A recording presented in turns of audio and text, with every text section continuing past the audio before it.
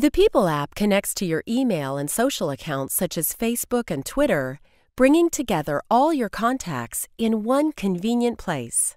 To add your contacts, open the People app and click Connected to in the upper right corner.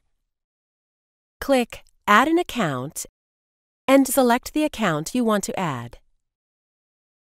Enter your email address and password and click Connect. In a moment, all the contacts in that account display. You can add your Facebook and Twitter contacts the same way. After your contacts are in the People app, you can see and comment on their social activities and photos, view their contact details, or send them a message. Click an individual contact to send a message or see what they're up to. Tap What's New for a summary from your social networks.